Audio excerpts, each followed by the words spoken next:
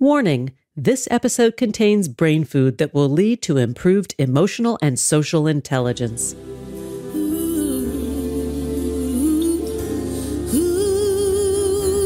Thanks for tuning in to Harvesting Happiness today for a healthy serving of consciously prepared brain food. This is Lisa Cypers Kamen, your host. For more than 13 years, I've been handcrafting these sound ideas for better well-being. Each week, I love spotlighting diverse thinkers and doers who are contemporary trendsetters and change agents, devoting their lives to creating a better world in which to live. I invite you to listen up and change the way you think about human happiness. Our award-winning content is fresh, optimistic, and purpose-driven media that promotes well-being from the inside out. Alrighty then, let's dive in. This episode offers psychosocial education designed to inspire and motivate our listeners. The information provided does not constitute a therapeutic relationship nor a substitute for professional mental health care. If you are experiencing a mental health crisis, call 911, go to your nearest emergency room, or for listeners in the United States, text 988 for the National Suicide and Crisis Lifeline. Good morning, good afternoon, and good evening, wherever you are. Thanks for joining me on today's show, where we will be talking about what it means to be out of sorts and on the edge. My guest today is Dr. Meg Arroll. She is a psychologist, scientist, and author specializing in health and well-being. Dr. Meg's solution-focused approach gives practical tips and strategies for life's tricky problems. She is usually based in London, where she is a regular contributor to BBC Radio, The Daily Mail, and more. Currently, Meg is based in the great state of Alabama, and she is the author of Tiny Traumas: When You Don't Know What's Wrong, But Nothing Feels Quite Right. Welcome, Dr. Meg. Thanks for joining me on the show today. Oh, Lisa, I'm so happy and excited to be here. And thank you for that amazing intro. Oh, thanks. Well, that is all you. And I should add, Dr. Meg has like a zillion credentials after her name, but they're too long to read. She's a doctor. She's a head doctor. She's going to help us.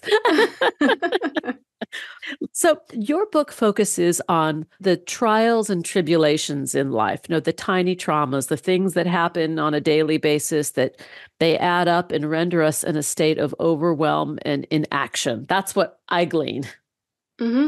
Absolutely, that is completely spot on. So tiny traumas, or tiny t trauma. So what we're talking about is a lowercase t in the word trauma, as opposed to big T trauma. And we know quite a lot about big T trauma. Those are those major life events that are very significant, such as living through a natural disaster or war zone, or being subject to a violent attack. And in our societies, we understand that those experiences have quite a substantial impact on our physical health as well as mental health. But what we don't really speak about nearly as much are those everyday scrapes and wounds that we gather together in life.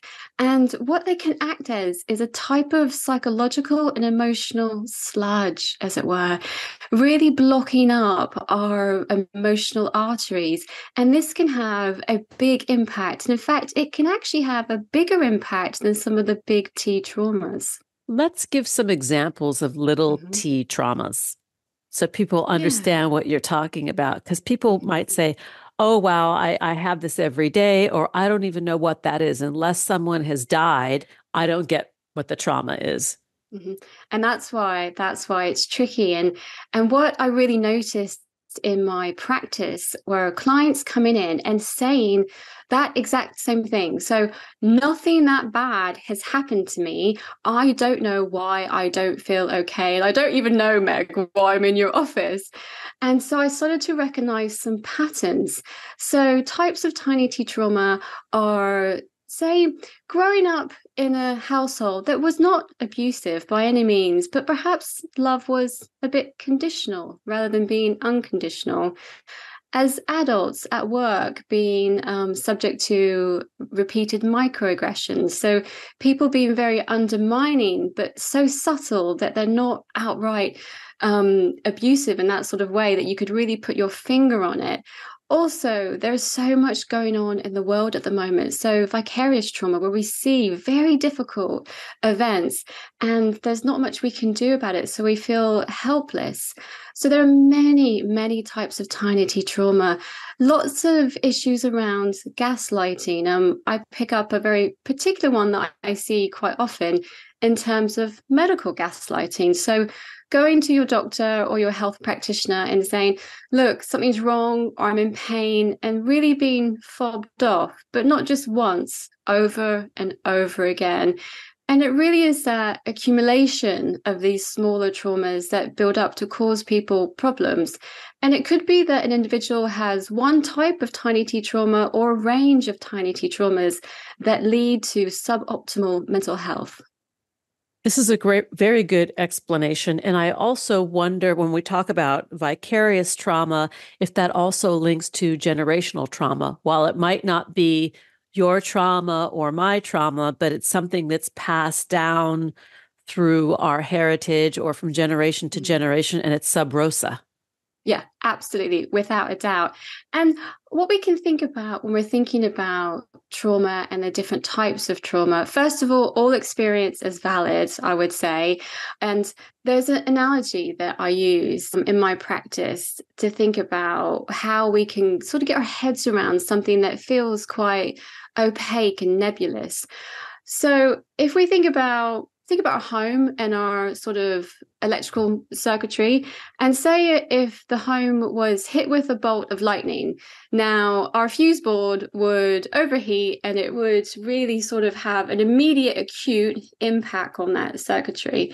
Now, with tiny traumas, if we think about it more, say we've gathered up quite a few appliances and we're plugging all these appliances in. And it's gradual, but the plugs are just getting overloaded. And we're putting another one in, and then the fuse board, it goes again and it shorts out. But actually, it's quite hard to know exactly what it was until we really look into it.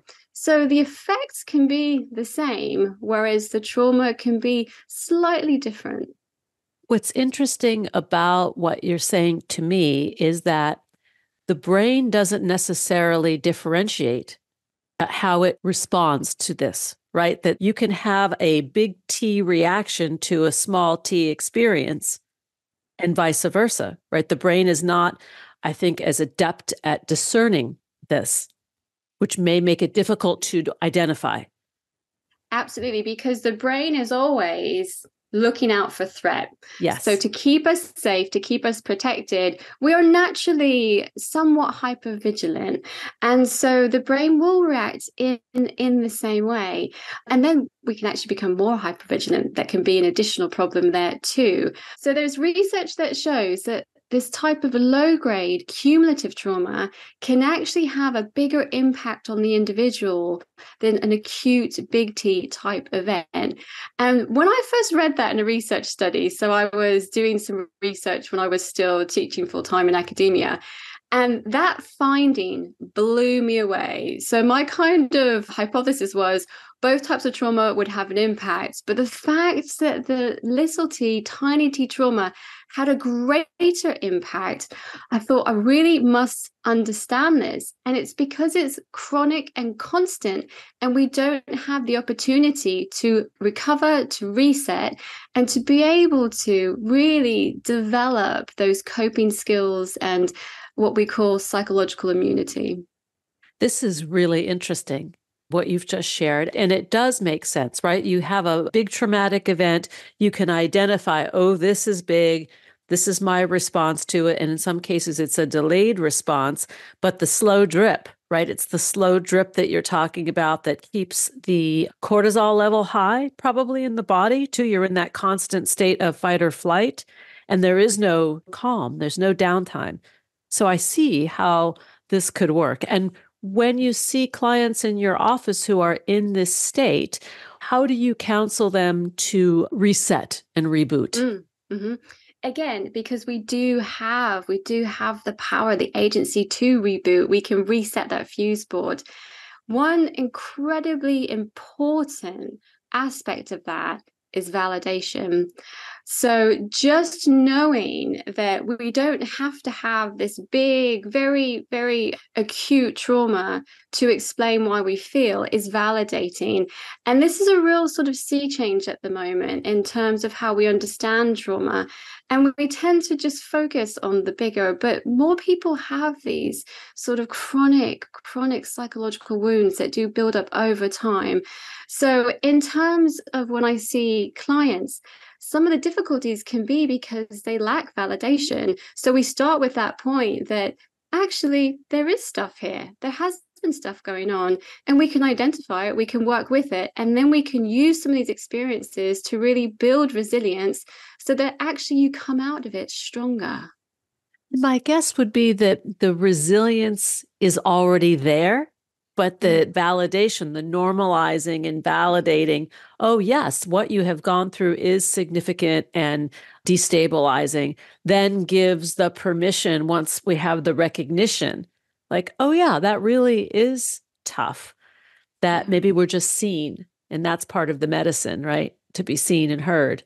I completely believe so, without a doubt. And as I say, in my practice, when we have a discussion around tiny trauma, and I have so many people say, oh, it's a thing. It's actually a thing. It's like, yes, it is a very real thing. And sometimes that's enough, I would say, Lisa. Sometimes just the validation in itself is enough to be able to, as you say, tap into that resilience, to be able to go on and to practice very health promoting types of behaviors and thought patterns that really bring about that type of life that is flourishing. I love that. Recognizing that it is a thing is the thing, right? Like sort of step one, acknowledging I have this, can't put my finger on it quite, talk about it, be validated. Yes, that sounds really rough, and this is a thing. And then you go, oh, okay, well, now how can I move past that, Mm-hmm. Without a doubt. And so I developed a 3-stage process to help us all to be able to move through tiny trauma, but also, as I say, to really use it. And that first stage is awareness. And I'll just give you sort of a case study example of this because it just brings it to life and to color. So I did have a client, and she was incredibly, incredibly successful in all the ways that we would imagine. She had an amazing career, she had a family, but she was really reaching burnout. She was just absolutely exhausted, had quite high levels of anxiety, and she certainly needed some assistance. And we went through some of the awareness type exercises. And one of the things that really stood out was she said to me, she said, Meg, when I was a kid, if I got anything other than an A on a report card or an assignment, my parents, they would actually pin it up in the kitchen so that I would see the bad grade every single day when I was eating breakfast. And they did it out of love. It was from love. They wanted me to be the best I could be. They wanted to motivate me. But you know what? I think there's something there. And so this led to a real fear of failure. It led to maladaptive perfectionism. And to the point that when she arrived in my office, she was almost on the floor. But she felt like, well, that's not like this big thing, is it? I'm like, that's very profound, actually. Oh, this is a good story. This is a very good story. I think that's very relatable, to all of us. We are going to need to take a break. And when we come back, we will continue the conversation with my guest today, Dr. Meg Arroll. We're talking about her book, Tiny Traumas, When You Don't Know What's Wrong, But Nothing Feels Quite Right. To connect with Dr. Meg, please go to drmegarroll.com. And on Twitter, Facebook, and Instagram, that handle is at Dr. Meg Arroll, and that's ARROLL. Here comes the pause. We'll be right back. Wait. Before we take that pause, I want to mention the value of time management. Let's face it, we all want good hair days, but we're too busy to tussle with our tresses to get that frizz-free salon quality look we love. And if you're anything like me, there are not enough hours in the day to do everything that needs to get done. And that's why I've added Ouai's new anti-frizz cream with the signature Bondi North scent to my time-saving hair care routine. The lightweight cream provides immediate frizz control that lasts for up to 72 hours, plus provides heat protection to 450 degrees while helping to reduce and repair split ends. My hair feels soft, silky smooth, and smelling like I'm on vacation. The beauty of Ouai's new anti-frizz cream is that my hair goes from wild to tamed in a jiff. Don't you just love that instant gratification? According to a recent user perception study, 90% of participants agreed that their hair looked less frizzy. Ouai offers a complete hair care solution that promotes fuller looking, healthier feeling, and happier hair for everyone. Fine, medium, or thick hair, Ouai has got you covered. Treat yourself to great self-care and good hair days with Ouai's best-selling products like their leave-in conditioner, detox shampoo, travel destination-inspired fragrances, hair oil, and hair gloss. Now you can get on your way and really mean it. Frizz-free up your schedule with Ouai. Go to theouai.com and enter promo code HH for 15% off any product. That's theouai.com, promo code HH. Now let's take that pause. We'll be right back. Research tells us that happiness is good for our health. Happy people live longer, are more productive, and make better partners, parents, and professionals. Want more sound ideas for better well-being? Check out our new bonus edition content, More Mental Fitness by Harvesting Happiness, available exclusively on Medium and Substack. One thing I know for certain, happiness waits for no one, and at times we all need a little support. To learn more about lifestyle management and mental fitness consulting services, please visit harvestinghappiness.com. And we're back, but before we get back to it, I want to talk about real-life causes that impact our health. We all know that just being alive causes stress, and sometimes the day-to-day craziness impacts our bodies. Think breakouts and thinning hairlines. Just like our skin, the condition of our hair reflects our overall health, and there are internal factors that can affect the way our hair looks, feels, and grows. And that's why I use and love Nutrafol. Nutrafol is the #1 dermatologist recommended hair growth supplement, with over 1 million people seeing thicker, stronger, faster growing hair with less shedding. Your hair is never just about your hair, and Nutrafol knows that. That's why Nutrafol takes a whole body approach to hair health, addressing the problems inside to help hair grow on the outside, supporting your lifestyle, not just your hairstyle. Nutrafol has 5 formulas for different lifestyles, including plant-based diets. These are tailored to what your hair needs to grow and achieve visible results in 3 to 6 months. Each physician-formulated product is drug-free and made with high-quality ingredients that are clinically tested to multi-target the key root causes of thinning, including stress, nutrition, and lifestyle. I've been using Nutrafol religiously for nearly 2 years. My hair is thicker and healthier because of Nutrafol, and remarkable side benefits include better sleep, improved stress response, and a significant reduction in those pesky menopause symptoms, including hot flashes. No matter your lifestyle or stage of life, Nutrafol is a great solution that targets the root causes of thinning and supports hair growth from within. Simplify your self-care with easy online purchasing, no prescriptions or doctor's visits required. Free shipping and automated deliveries ensure you'll never miss a day. Take the first step to visibly thicker, healthier hair. For a limited time, Nutrafol is offering our listeners $10 off your first month subscription and free shipping when you go to Nutrafol.com and enter the promo code HARVESTING. Nutrafol.com, spelled Nutrafol.com, promo code HARVESTING. That's Nutrafol.com, promo code HARVESTING. Now let's get back to the conversation. And we're back, continuing the conversation with my guest today, Dr. Meg Arroll. We're talking about what it means to be out of sorts and on the edge. Let's get back to it. So Meg, prior to the break, we were talking about the 3-step system or process that you have developed for your clients and for us, the readers. The first one being awareness. And I would love for you to finish the 3 so we understand that it's quite an easy process that anybody can do. Doesn't require much. No, absolutely. Anyone can do this at all. So the triple A, the second A in this approach is acceptance. And what I would say, Lisa, about acceptance is it's a small word, but it can be very challenging.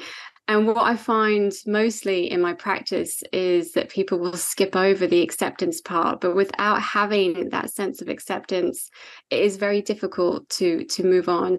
And acceptance doesn't mean resignation. It doesn't mean sort of, giving in.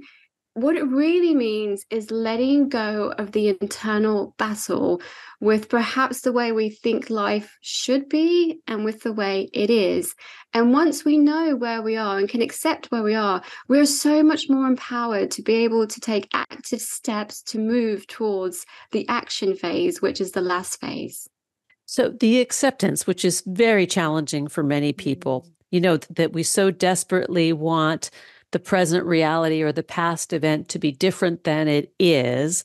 And that constant fighting, right? The tension of wanting it to be different actually causes more distress than the acceptance of what is. It's kind of like those Chinese finger puppets, you stick your fingers in both sides. And when you fight to try and get out, it's harder. And when you lean in, the fingers pop out. That's what comes to mind. Yeah, that's exactly what it is. So it does take some sort of internal work and introspection to be able to do that. So if we think about the case study that we were talking about with the client, the acceptance piece really came around being able to accept what happened in the past and to accept the impact it was having today.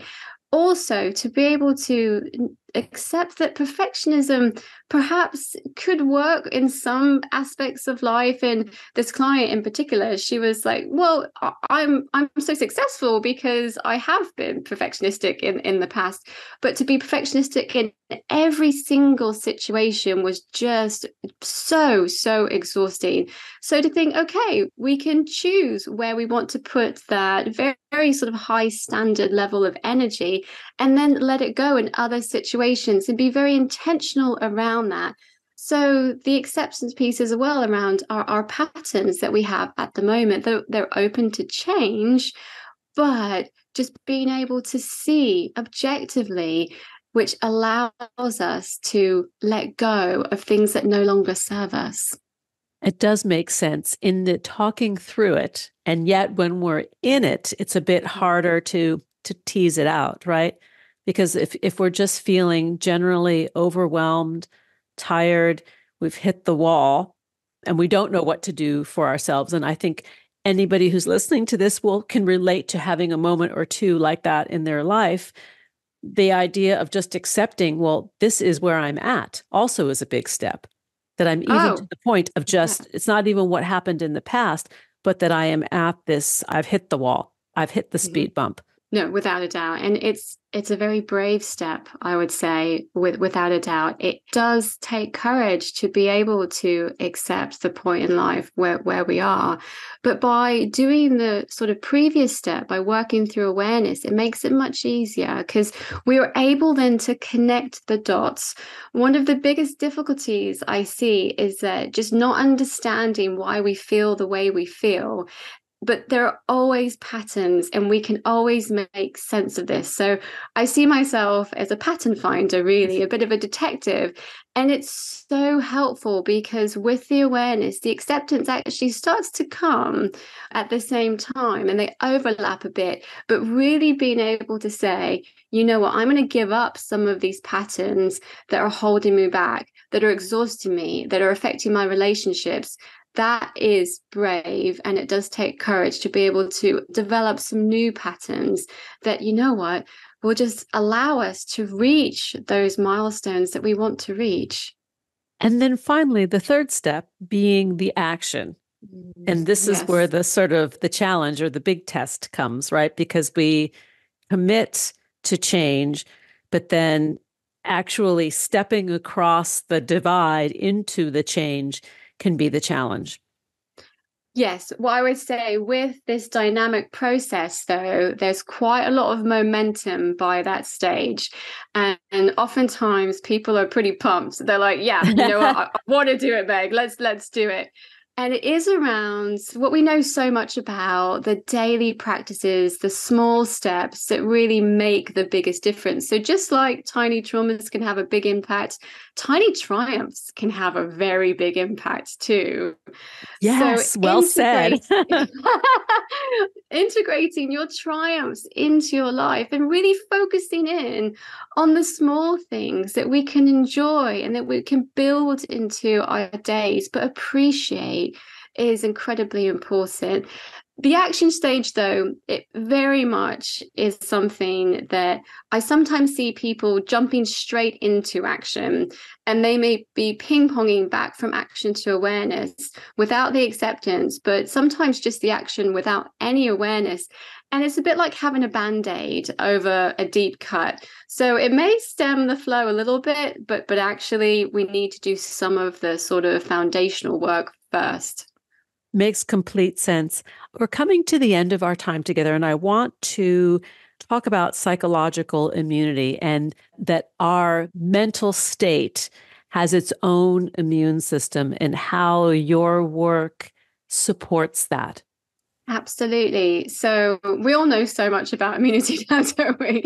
So the psychological immune system is very much like the physical immune system. So we are born with some innate immunity, but then throughout life, we need to develop adaptive immunity. So this means that we'll be faced with some pathogens within the environment. So just like kids will pick up some colds and bugs, we kind of think, well, that's hard. It is difficult, but actually they're developing their immune system.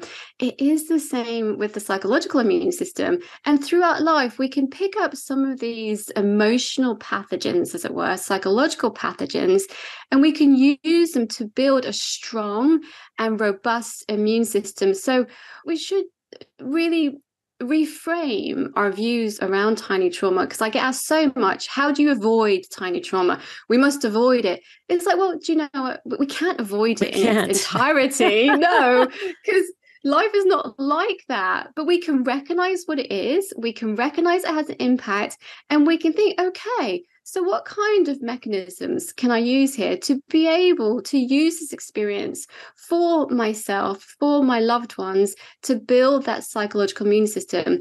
And then you're going to have really a toolkit for the rest of your life.